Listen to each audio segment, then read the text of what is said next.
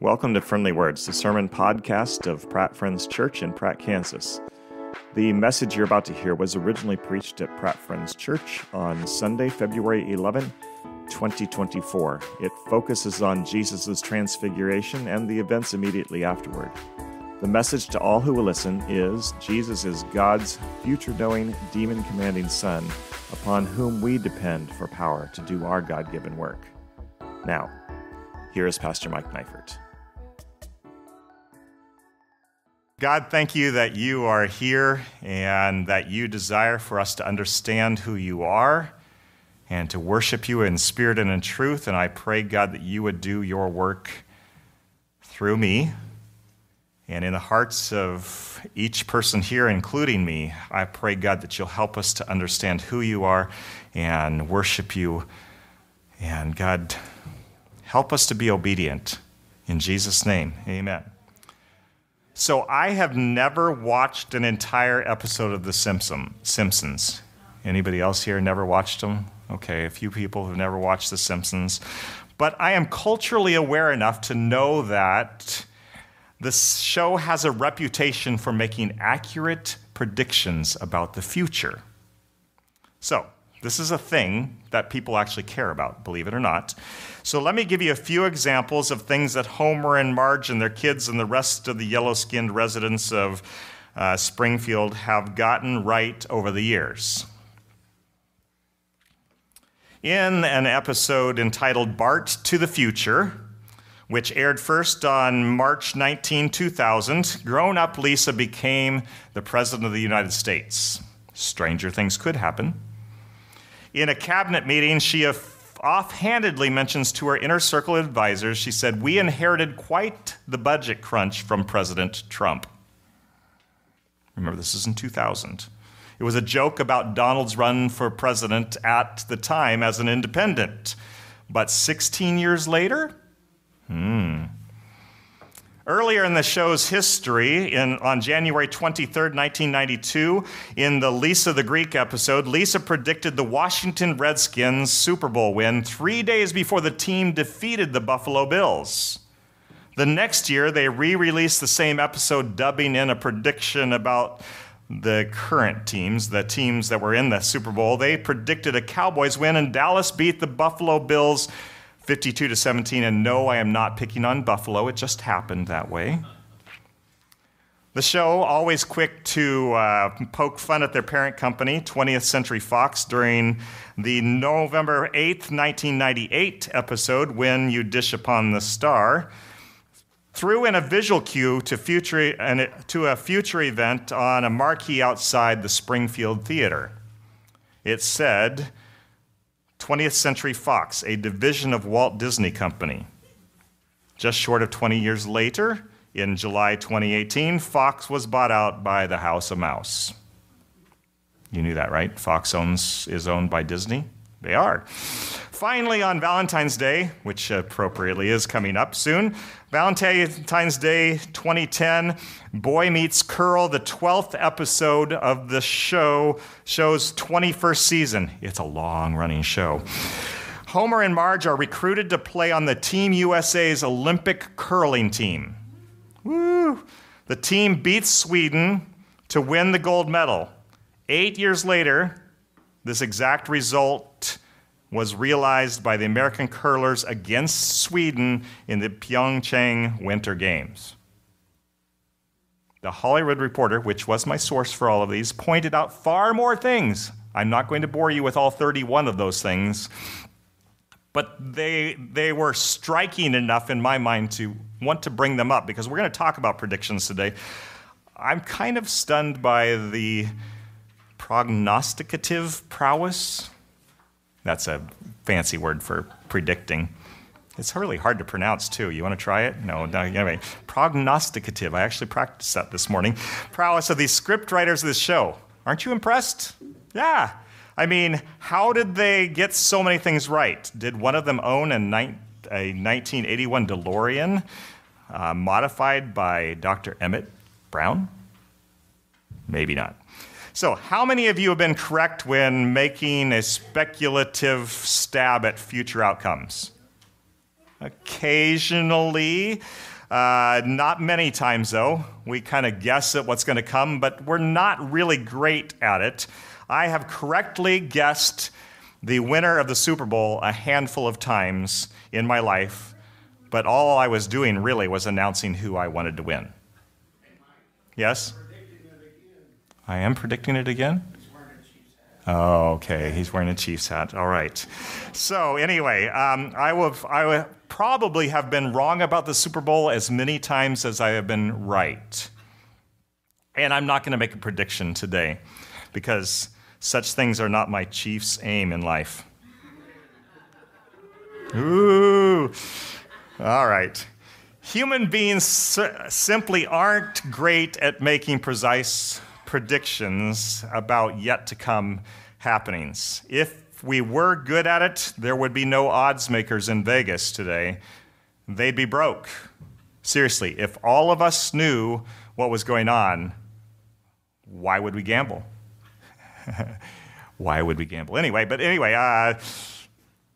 Vegas, they're counting on you being wrong. They're betting on you being wrong. All right, so the prophets of the Old Testament have a better track record than most when it comes to matching predictions to outcomes. Hundreds of years before Jesus showed up, they predicted where he'd be born and much about what he'd be like and what he would do in the world and for the world. So why are these guys, these prophets, able to get the future right? Because God, who knows what's coming, gave them the inside scoop, told them what was ahead.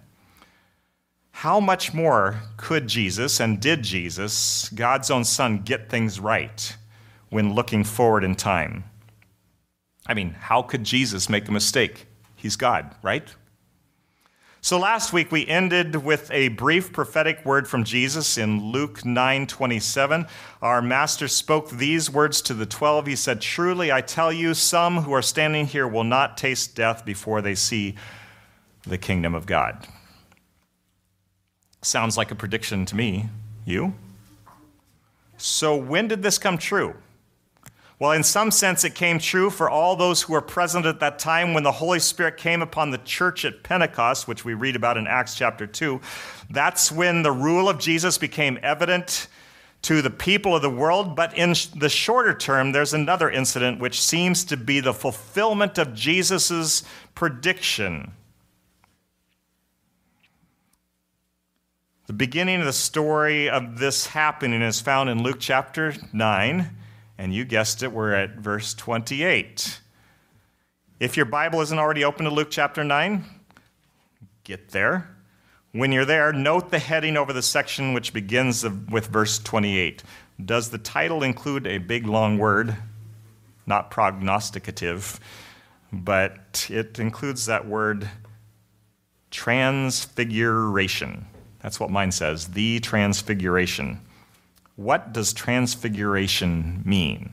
Well, let me tell you. Transfiguration is a complete change of form or appearance into a more beautiful or spiritual state. Thank you, Oxford Dictionary. It's similar to transformation. Similar to the transformation that when you remodel your bathroom at home, it moves from this ugly thing to a more beautiful thing. Or when you repaint a wall, or when you go someplace and they do an expert pedicure or manicure. That was manicure, sorry. Or ladies, when you put on your fancy dips and creams on your face, you become more beautiful. Not that you weren't beautiful before.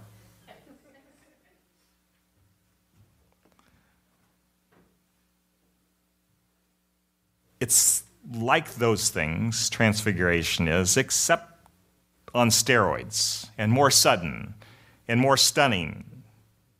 So the story we're going to read now is about someone we've seen before, Jesus, becoming suddenly and stunningly more beautiful. He's the one who's going to be transfigured, and I think you'll see that as we read Luke 9:28 to 36. So here we go. So Jesus predicted, some of you will not die before you see the kingdom of God coming in glory, and then this is what happens. About 8 days after Jesus said this, he took Peter, John, and James with him and went up onto a mountain to pray. As he was praying, the appearance of his face changed, and his clothes became as bright as a flash of lightning. 2 men, Moses and Elijah, appeared in glorious splendor, talking with Jesus. They spoke about his departure, which he was about to bring to fulfillment at Jerusalem. Peter and his companions were very sleepy, but when they became fully awake, they saw his glory and the 2 men standing with him. As the men were leaving Jesus, Peter said to them, "Master, it's good for us to be here. Let us put up 3 shelters, one for you, one for Moses, and one for Elijah." He did not know what he was saying. I love how the Bible sometimes says they didn't get it. Okay, verse 34. While he, that is Peter, was speaking, a cloud appeared and covered them, and they were afraid as they entered the cloud. A voice came from the cloud saying, "This is my son whom I have chosen. Listen to him." When the voice had spoken, they found that Jesus was alone. The disciples kept this to themselves and did not tell anyone at the time what they had seen. So Jesus, after talking about his death and encouraging his disciples to deny themselves, take up their cross, and follow him, that's what we listened to him say last week, says some of them are going to see the kingdom of God before they die. And 8 days later, sure enough, Peter, James, and John witness what we just read about. They see Jesus transfigured, transformed, made more stunningly beautiful, more spiritual, whatever. They see him transfigured before them. They see his divine nature on display. His face and clothes get bright and shiny. If you were there as one of those 3, don't you think you'd have been a little bit overwhelmed? Yeah. It's not every day that you see someone start glowing. It might make you stutter and stammer a bit. Let me introduce you to one of my friends. This is Andre. Andre coaches track and field out at Pratt Community College. He coaches sprinters. He's a super friendly guy, easy to talk with, fun to be around. This is also Andre when he was younger. Andre was a top collegiate athlete while attending the University of Iowa. And after his stint as a Hawkeye, Andre, that's him at the bottom left, grinning and waving at everybody, he ran for Team USA in the 1999 World Indoor Championships. And this 4x400 relay team, which he was part of, the one that's pictured there on the screen, set a world record in their gold medal performance there. I learned most of this before I first talked to Andre.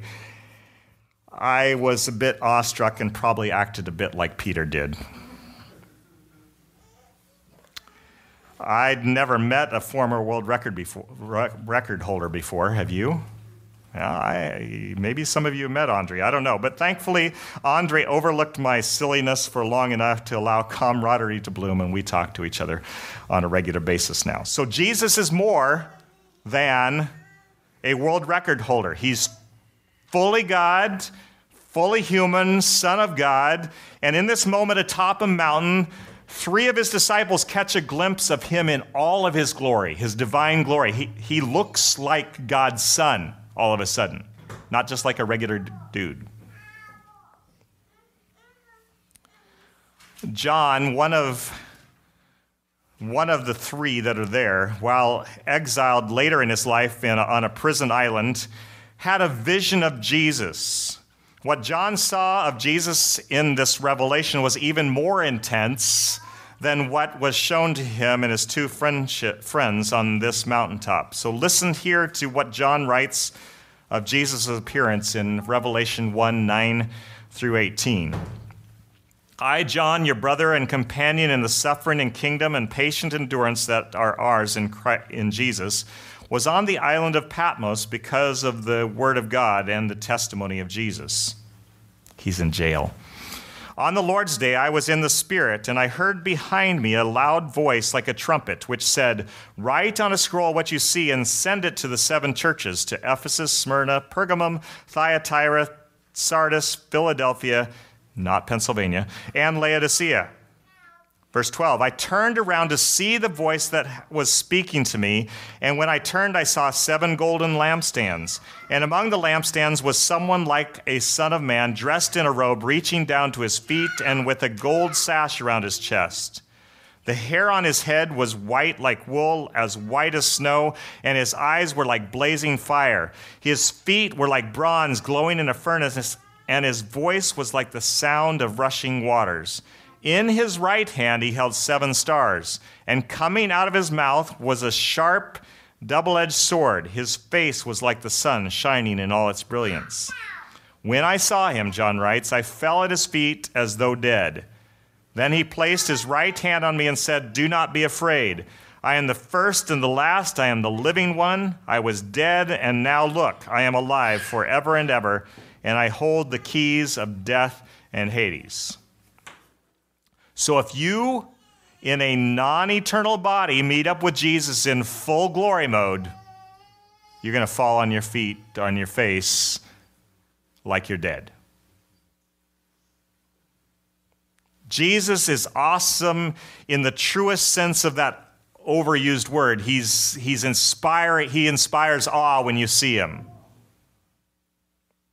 He strikes awe in the heart. So look at John. He falls at Jesus' glowing like bronze feet. He's overwhelmed.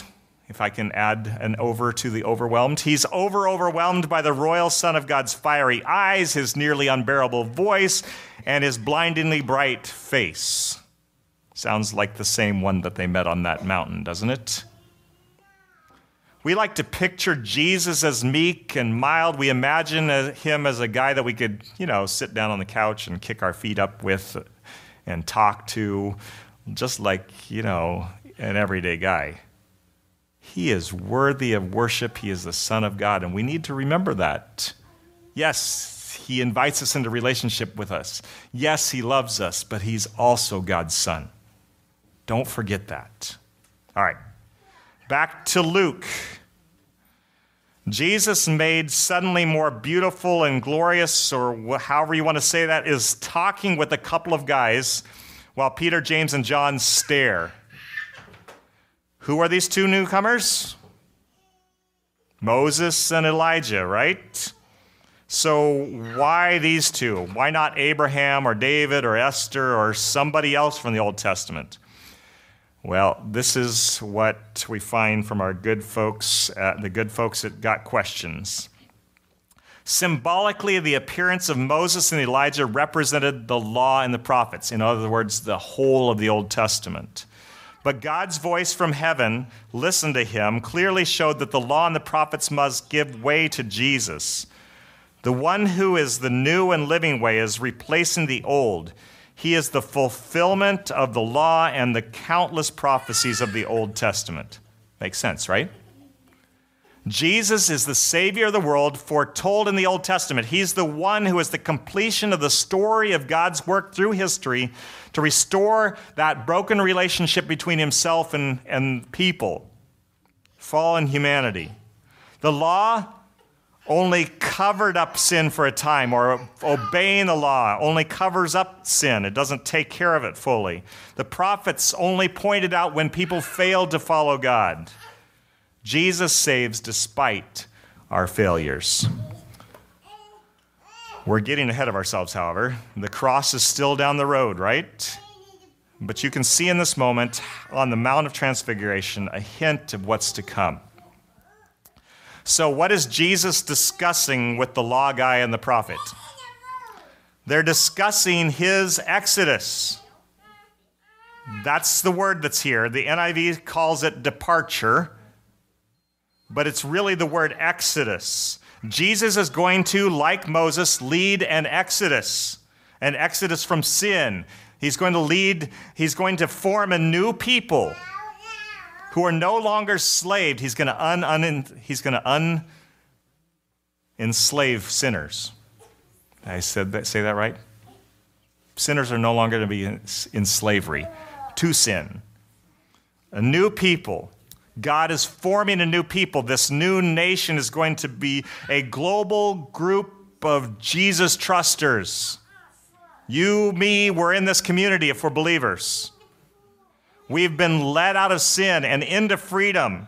We've been rescued. No more slavery. You don't have to sin. Did you know that? You don't have to because Jesus has set you free from that. This is the good news. We don't have to continue in the fallen state we were in when we were born. We can be set free. All right, let's talk about Peter now. Is it any wonder that this poor guy starts sputtering about making shelters on a mountainside? His brain is blown by Jesus' new appearance and the lawgiver and the rain stopper showing up. Peter senses something special is going on, and so he wants to commemorate the occasion by building a shrine or two or three. And while Peter's still talking, he and James and John and the three conversers are enfolded in this misty dimness, which was likely the presence of God. There are numerous places in the Old Testament where God's presence is made known and made evident by something that looks like smoke or a cloud. Most notably, when they built the tabernacle and began to use it, a cloud came and filled the temple, or filled the tabernacle, this tent temple, and Moses was unable to go in because of the presence of God. From the cloud comes a voice. Look at verse 35 with me. Here's the Father's words. He said, "This is my Son whom I have chosen. Listen to him." This message that they get here is much the same message as the one that John the Baptist heard when he baptized Jesus. God the Father is making it as plain can be that Jesus is his Son. Should you pay attention to God's Son and what he says? Yes. 1,000,000 times yes. Listen to what Jesus says and do it. You remember that parable that Jesus said, the wise man built his house upon the rock? Remember that? It's not, you do what Jesus says. That's the way to a secure foundation. Obedience is the way. Listening. Remember, in the Hebrew way of thinking, listening doesn't mean just hearing the words and off they go. It means hearing and doing what they say. So the cloud covers them, and then it lifts, and Peter and the sons of Zebedee find themselves alone with Jesus. Moses and Elijah have gone. God's representatives are no longer there with them. Verse 36 mentions that the three didn't tell anybody about this happening at the time. Other gospel writers note that a command from Jesus that Jesus commanded them to keep it on the down low. But Luke gives us less detail. All we know is that they didn't talk about the transfiguration at the time. So not everybody knew about this until later. So let's read a bit more. The next story in Luke chapter 9 is connected to this one and actually also linked back to our Your Turn stuff that we talked about last week. I think you'll see that. So read along with me. Luke 9, starting at verse 37. We're going to read through 43 right now. The next day, so Jesus and the three have been on the mountain. The cloud came, the cloud left. The next day after that, when they came down from the mountain, a large crowd met him, that is Jesus. A man in the crowd called out, "Teacher, I beg you to look at my son, for he is my only child. A spirit seizes him, and he suddenly screams. It throws him into convulsions so that he foams at the mouth. It scarcely ever leaves him and is destroying him.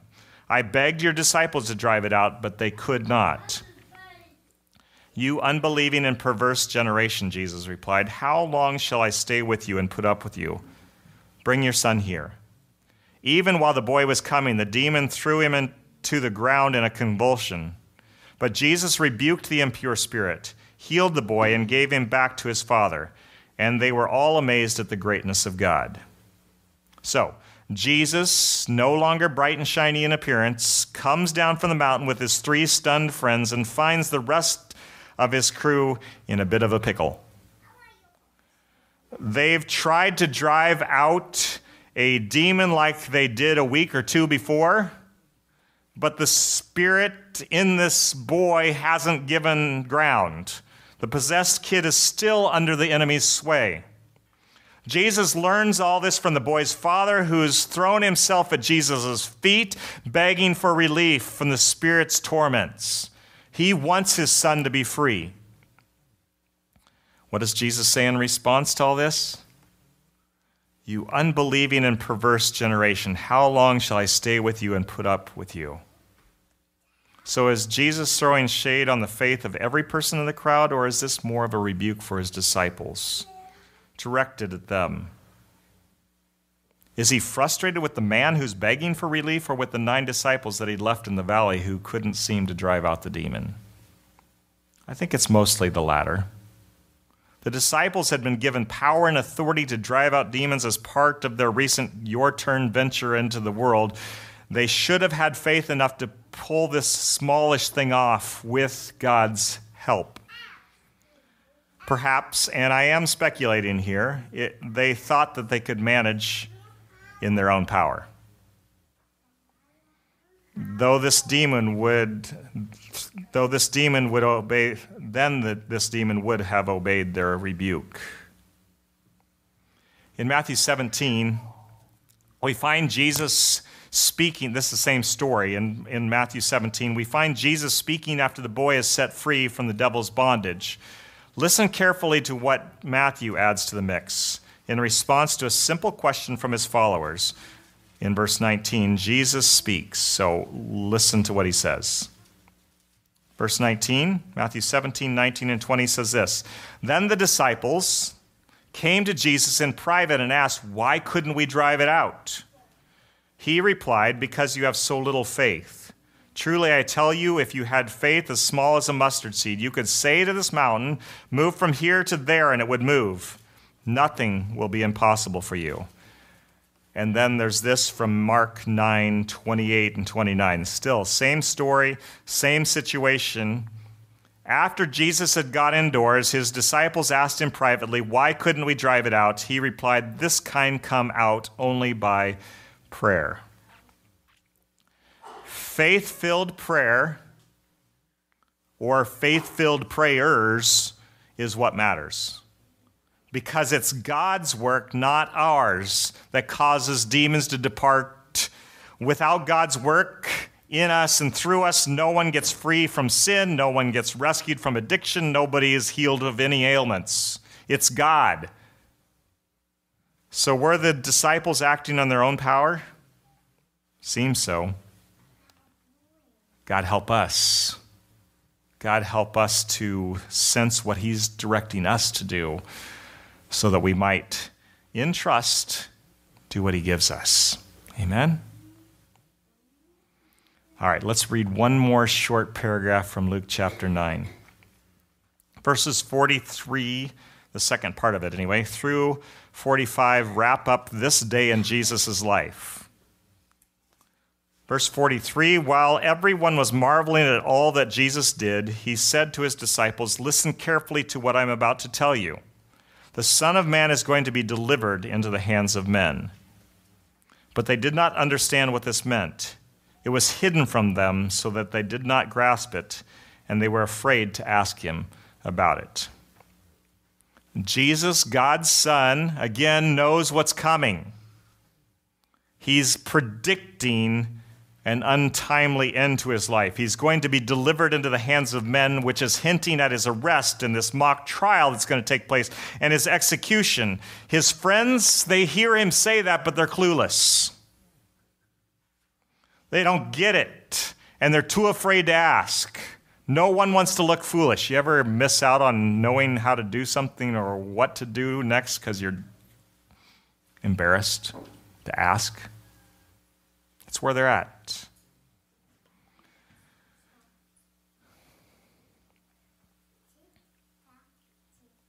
So that's all of Luke 9 that we're going to cover today. Hopefully we'll get through the rest of the chapter next week, though I can see how the last section might take us a little bit more time than we have, but we'll see. In the meantime, let's wrap things up with a few questions to consider as we respond to God. Are you certain Jesus is God's Son and that salvation is available only through him? Are you worshiping Jesus with the awe and the reverence that's his due? Are you listening to Jesus' words and obeying him in all things? Are you praying with faith for the needs of the hurting people around you and for yourself? Whether they're believers or not, you can bring the needs of your friends and your neighbors and your enemies to God. I want to encourage you to think on these things as we take a few moments to respond to God in silence, listening to what God might have for us. I trust that Jesus is going to speak because he wants us to understand what he has for us. So respond to him. I'm going to pray, and then I'm going to give you some time to respond. God, thank you that you sent your son Jesus and that you revealed him to the disciples so that we could know that he is, in fact, your son. And because he's your son, God, we want to listen to him. And you've given us your Spirit so that we can hear him. And I pray, God, that you help us to be obedient in all things, to be obedient in each moment of our lives. God, I pray that you would speak to us now and encourage us. Help us to hear what you have for us today and tomorrow and the next day, wherever we're going. God, help us to be attuned and in tune with what you're saying so that we can be obedient. Help us to listen now. Amen. We hope you have been encouraged and challenged by today's sermon. If you want to hear each week's message, be sure to subscribe to Friendly Words in your podcast app. May God bless you as you follow Jesus in the power of the Holy Spirit.